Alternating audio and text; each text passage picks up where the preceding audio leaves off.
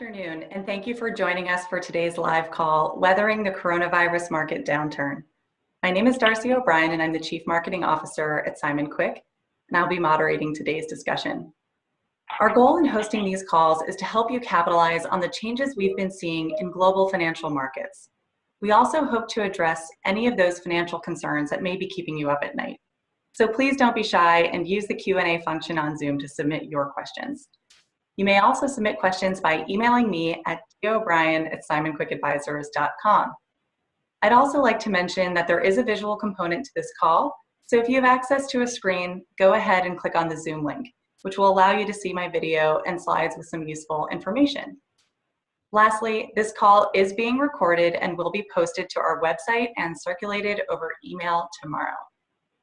Now, before I dive into the questions, please note the following disclaimers. This presentation is for information and discussion purposes only. Please remember that past performance may not be indicative of future results, and there is no guarantee that the concepts and ideas discussed during the presentation will be profitable or prove successful. Now let's introduce our panelists. Today we have with us our Chief Investment Officer and Managing Partner, Chris Moore. Thanks, Darcy. Happy to be here. Hi, Chris.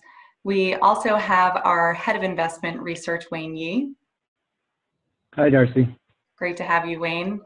And lastly, we have our Head of Financial Planning, Bill Lalor. Hi, Darcy. Hi, Bill. So I'm going to start with the questions we've received over email, and then we'll dive into the queue and respond to questions in the order in which they were received. Our first question comes in from Rohan. I have heard you say that you're underweight cyclicals, such as small cap and emerging markets. At what point will these areas become opportunistic? And a follow-on to that, what about financials and energy? Thanks, Darcy. I can take that one. As a reminder to those on the call, we are underweight cyclicals and overweight higher quality. And within the cyclicals area where we're underweight, small cap and emerging markets are included. So we're not entirely out of small cap and emerging markets. We've just shifted exposure from those areas within equities to more higher quality companies, where some sectors where we are now kind of overweight are technology and healthcare. As we think about when small cap and emerging markets might become interesting again, I would just highlight, despite the run up in the market since the low on March 23rd, where now equities are up 25% or so, we're not out of the woods yet. There's still plenty of uncertainty within the economy as it relates to unemployment and GDP growth, and when those will begin to normalize again. We also have an earnings season ahead of us for the second quarter, which at this point, a lot of companies have stopped giving really any guidance because they can't accurately say what's going to happen in the next quarter or 2 quarters or 4 quarters based on what happened with the virus and when states will be opening and businesses will be allowed to reopen again. So our view is emerging markets and small cap and more cyclical names, we're still not putting fresh dollars to work there just yet. We're not increasing our exposure. We want to get through kind of the next quarter or so or 2 before we start shifting risk in those areas. We just think there's too much uncertainty to be taking that kind of a position within the equity portfolio. That being said, we still remain target weight to equities. So we've just positioned the equities in a different way with the focus on quality. With healthcare being potentially a multi-year theme for us, as we rebound after this pandemic and dollars are put into the healthcare as an industry in preparation for, quite frankly, just being better positioned for future potential pandemics so that we're able to weather the storm, not just this fall, but later, the next one, better. And technology as an industry, there are certainly subsectors we like better than others, but that's a multi-year theme too. And we think we'll likely have exposure there for a while. Within energy and financials, which was also part of that question, financials are incredibly attractive from a valuation perspective right now. Well-run companies, balance sheets are sound, but the truth is, with interest rates so low, it's very hard for the large banks and financial institutions to generate much in the way of return because their net interest income is low based on the low rate environment. So, there isn't a whole lot of kind of optimism around financials as a sector because of that, and they do tend to be cyclical in nature. But, purely from a valuation basis, they are cheap and fundamentals are sound. So energy is kind of a different story, highly volatile sector, very out of favor, with concerns around excess supply and demand really falling off a cliff. Energy as a sector has certainly taken a beating up until the last week or so, where it's rallied a bit. We're still cautious on energy as a sector and have not been allocating to that area really at all. So I don't envision that changing anytime soon. Thank you, Chris. Our next question comes in from Lena. Does it make sense to sell equities at this point? Simon Quick increased our equity target when the sell-off occurred, so clients may now be overweight equities due to the run-up. Should clients be thinking of trimming back? So most clients were underweight heading into the decline, and when we did add exposure, it got them, closer to a target weight. However, even despite the rally, it wasn't like every client increased their equity exposure at the absolute trough. It was over a multi-week period where we were able to get that implemented. So in working with your client advisor, it's probably best for you to kind of talk to your client advisor about what is most appropriate for your particular situation. But I'd be surprised if we have a lot of clients that are heavily overweight their target to equity exposure right now. Maybe modestly so, but that's kind of something up to you and your client advisor to determine whether or not it makes sense reducing exposure. As I said for the previous question, we still like equities here within kind of the market caps and styles and regions that we've said are appropriate for client capital, but we're thoughtful certainly to every client's specific risk profile and needs. So we would suggest you kind of speak to your client advisor about what's appropriate for you. Thank you, Chris. The next question comes from Ross.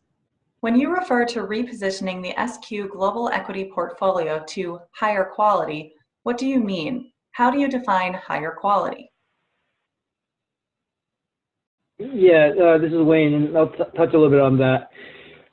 Some of the kind of thematic allocations that we had within our equity portfolio is to kind of balance the quality / defensive with growth allocations, and that would echo some of the comments Chris made about our exposures to tech as well as healthcare. The quality allocation or the quality theme kind of falls along inside that. And while there is a somewhat more diverse kind of framework in terms of how people or investors think about quality, so some of the more consistent elements of that is that they're looking for businesses, before you think about pricing or stock valuations, what they're thinking about is, are these companies that have resilient revenues, so kind of good visibility on kind of revenue generation through multiple periods, as well as good profitability or cash flow, and low utilization of financial leverage. So really, what that means are businesses that you have a good sense of where the earnings are coming from and how sustainable those businesses are without a lot of financial risk when in periods like this where kind of credit risk spikes and it's hard to get access to capital. That ultimately results in companies that tend to have, or stocks that tend to have lower volatility versus its respective benchmark. So if we're thinking about the S&P, stocks that just tend to not have the same kind of up or down, notably beneficial in periods of heightened volatility. So I think the quality theme is a overweight to stocks that have higher quality or better visibility on top line with good operating margins, with lower leverage, which may mean that maybe the top line doesn't grow as quickly. So in a big expansionary market, those would probably lag. But in a uncertain or declining market, the top line and the businesses tend to hold in better. One of the managers we utilize in that space also kind of parlays that with a value component as well. So within that quality framework, companies that might be more attractive from a multiple perspective as well to kind of lean or tilt a little bit more towards the value construct with that quality theme. And what that results in from a sector perspective is a greater emphasis on consumer staples, healthcare, you'd say real estate and financials fall in there too. To Chris's comment about being underweight financials, like banks and credit sensitive and interest rate sensitive businesses would fall within the financials bucket, which we want to shy away from. But there are, when you think about that financials kind of bucket, there's a lot of stuff in there, kind of like a Berkshire Hathaway falls within financials, and Berkshire is not a bank. They do have insurance businesses, but it is a conglomerate type business. So you get diversified exposure with significant cash on the balance sheet to be able to deploy. His most recent presentation, he's been kind of holding steady here, but that kind of resiliency in balance sheet makes sense versus a bank that is levered. So that's kind of how we would define our quality allocation and kind of aligns with the themes around healthcare and tech. Thank you, Wayne. The next question comes in from Maureen. Given the current crisis, is now the time to buy life insurance? Thanks, Darcy. It's Bill. I'll take this one. The decision to buy life insurance really depends on your personal situation. My general thought is that if you didn't have a need for life insurance pre-COVID, you probably don't have a need for it now. But with that said, if you haven't had the conversation, with your financial advisor regarding your life insurance coverage, now is a good time to do it. We view life insurance for our clients as having two real main functions. The first being income replacement, and that's obviously to cover lost income to your family should something happen to you. This type of coverage is generally obtained through like a temporary or term policies, which are fairly easy to get and tend to be relatively inexpensive. Sometimes we do see someone that was relying on a group policy through an employer for this type of coverage, which is then lost along with the job. And, for this reason, I normally recommend against relying on a group policy for income replacement coverage. The second main function we see for life insurance is estate planning, right? And that's to create liquidity, whether it be for estate taxes, to generate funds to pass the next generation, to fund a trust, and so on. If this crisis has highlighted anything, it's the importance of making sure your estate plan is up to date. And a permanent insurance policy may be an integral role, have an integral role in your estate plan. So if you do have a need for coverage, though, now is a good time to get it. Life insurance premiums are going to be increasing, and this is not because of COVID directly, but because of the prospects that we're going to be in a continued and prolonged low interest rate environment. Low interest rates impact the rates that are credited by insurance companies, to permanent policies such as whole life or guaranteed universal life policies. we've seen in recent years dividend rates from insurance companies have dropped significantly. This is probably going to continue in the near future. So this really shows the need that your life insurance coverage needs to be managed. It needs to be reviewed and assessed periodically. Also, if you have older policies, you should really make sure they're reviewed so that they're still going to provide the coverage that you need and expect. Because of this crisis, it may not be the time to buy life insurance, but it's definitely the right time to review your needs with your financial advisor. Thank you, Bill. The next question comes in from Michael. What will be the impact on real estate and private equity funds? Should I commit to illiquids now or wait a year or two as more opportunities present themselves? How quickly will the managers call and put capital to work? This is Wayne. There's a few points there, so we'll probably break it up, and Chris might chime in on a couple elements of that as well. But maybe thinking about real estate first, and then the different elements within private equity thereafter, and then we can talk about the opportunity set. But on real estate, obviously, everyone working from home and not in their offices or not in their stores or not shopping or visiting stores, it's pretty kind of self-evident in terms of like the pain that real estate is experiencing in terms of traffic or utilization. Now, that doesn't flow directly or immediately to the rent line, but where you do see it is that retail has remained under pressure even pre-COVID with the disruption of technology. Retailers and malls and strip malls, all that, they've been under fundamental pressure even prior to this. And obviously with the stay-at-home measures, it further exacerbates that element, and there continues to be pressure from that side. Overall, we've been bearish on retail, traditional retail, so have avoided and sought managers that avoided a lot of retail exposure, or retail exposure that was kind of traffic driven as opposed to needs or lifestyle driven. Office, same thing. That will come under pressure because people are realizing that they need, or that they can telecommute more often, where otherwise it was less of an ideal.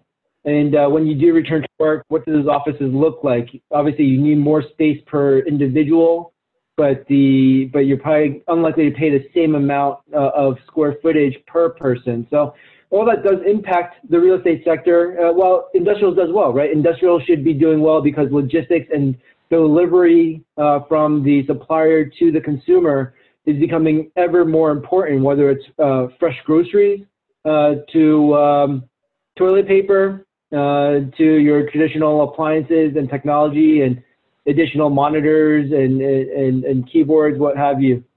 So I think it's hard to just kind of put a broad brush on it. But at the end of the day, there is a fundamental impact that is to the downside.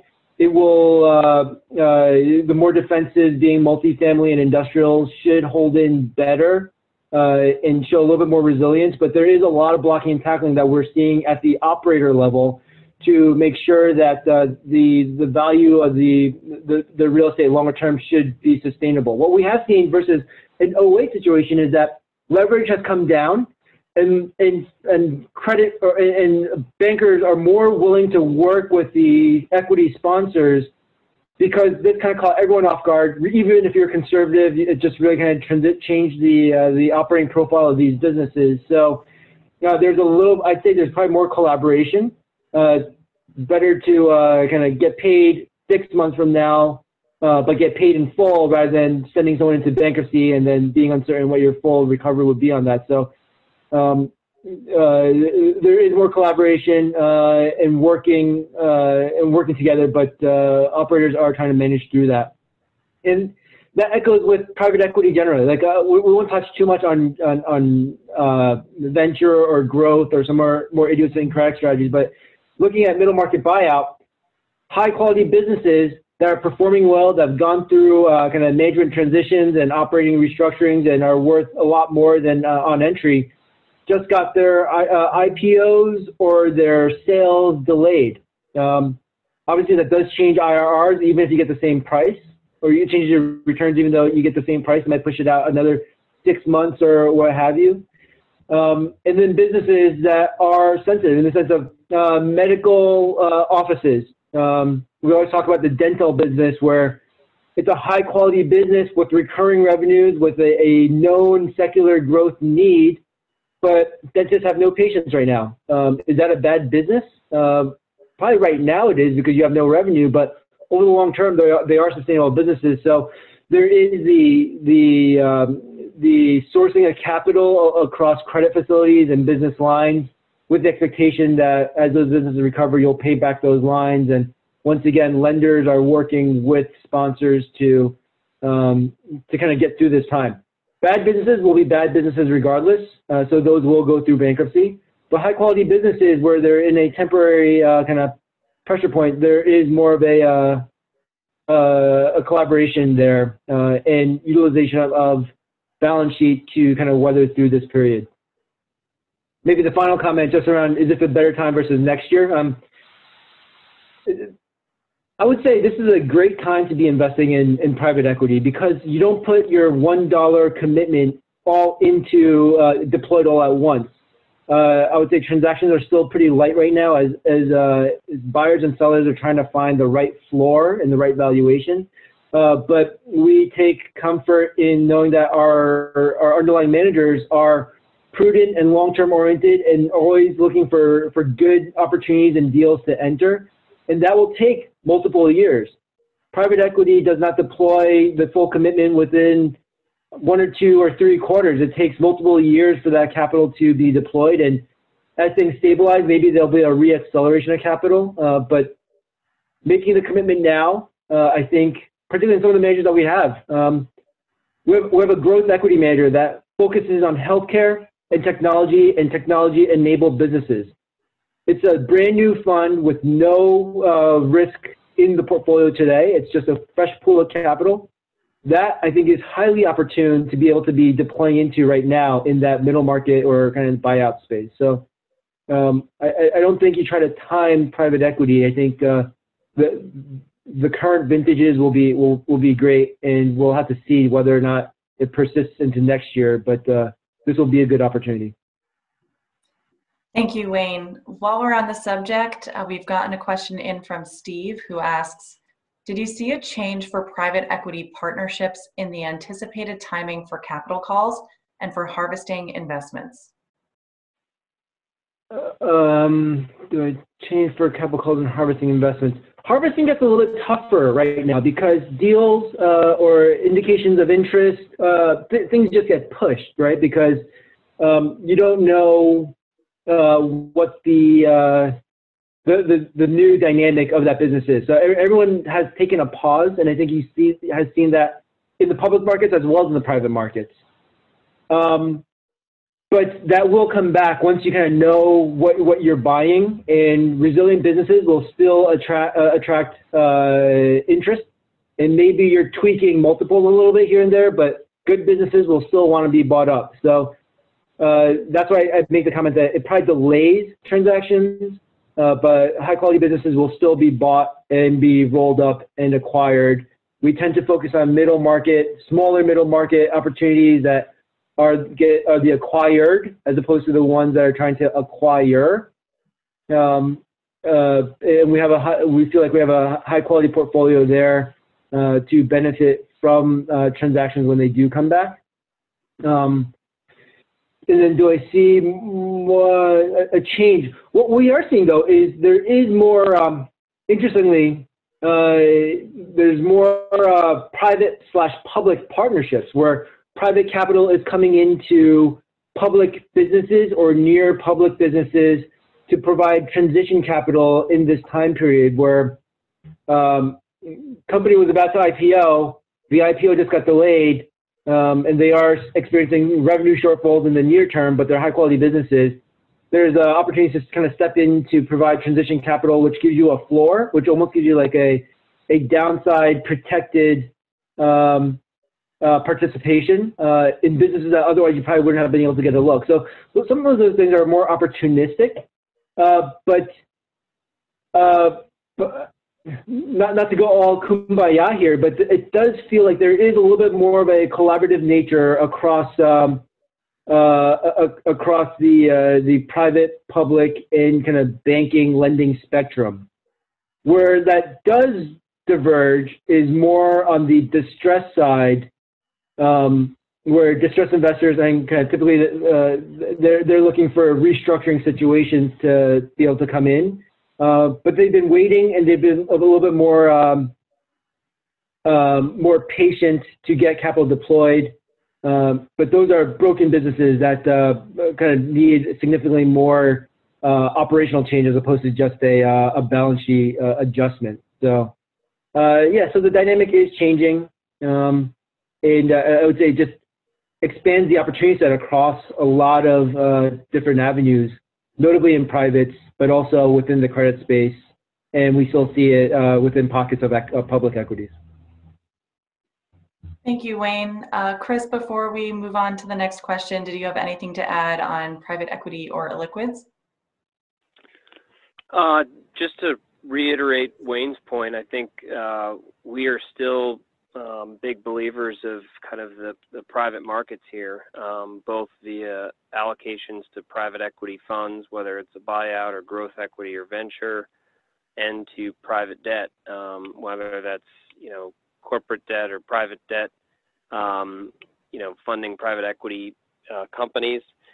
We think there are a lot of opportunities because valuations are still low in a lot of those areas that didn't necessarily benefit from the recovery that public equities saw over the last couple of weeks in response to the stimulus packages. So we are still very much big proponents of the illiquid universe and continue to believe it's a critical component of client portfolios. Great, thank you, Chris. Our next question comes in from Tom. What are your thoughts about energy and how have they evolved over the past year? How has the exposure to energy changed over the past year?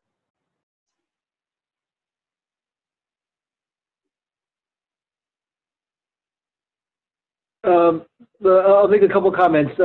Kind of Chris touched on this in the sense of kind of thinking about energy and cyclicals. We had shied away from let's call it GDP sensitive or commodity or kind of expansionary or pro-cyclical kind of industries because it still is uncertain, and we get it. It's cheap, right? You look at energy stocks, you look at financial stocks, industrials, they all look cheap from a multiple perspective. But you kind of have to make the call on how that re-expansion looks. Now, just looking domestically, economies and businesses and cities are opening back up, which honestly is a great headline, and it's good to see the recovery from just the foot traffic out there, but it's still not the same. We're not going back to where we were in February, kind of nowhere near that, in the sense that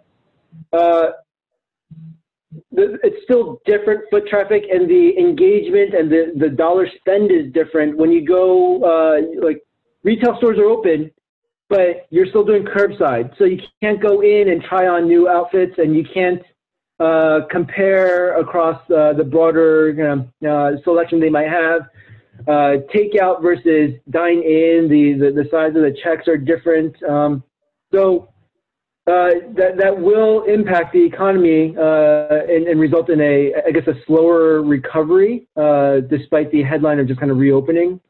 And it'll just be slower. And I think there's still just another dynamic within energy itself, where because energy had been so cheap over the past couple of months, you've been kind of picking up all that supply and building up inventory.